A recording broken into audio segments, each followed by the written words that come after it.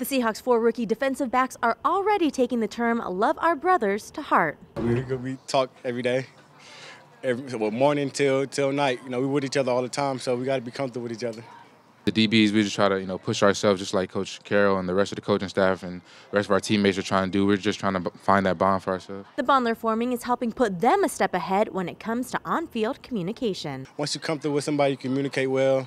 You got to communicate in the back end. Everybody can be on the same page.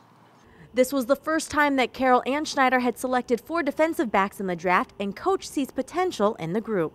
These guys are leaders from their own programs, and you could tell that they're all real serious and aware that this is a chance for them to do just that and to try to be a formidable kind of accent to our football team, and however that works out.